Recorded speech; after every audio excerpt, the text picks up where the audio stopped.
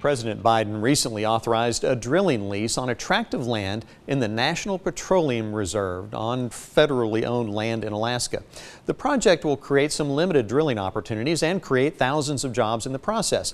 But it's a bit of a twilight zone setup since the president pledged not to allow oil exploration on federally owned lands. It was a pledge that satisfied many environmentalists and no doubt secured him some votes. So this new authorization is bewildering for some that took the president at his word. You have to think that some reality is finally sinking in where the president is acknowledging that as a nation we will continue to use petroleum-based products for decades to come, regardless of his priority to wean the U.S. economy off of oil consumption. Part of this push is to create more energy independence off of oil that is shipped in from some very bad actors. And the Biden administration noted it would have worked out this way through court action, so the outcome was inevitable. Well, whatever the reason, the needs are many, and it just makes sense even though many in the president's camp are upset.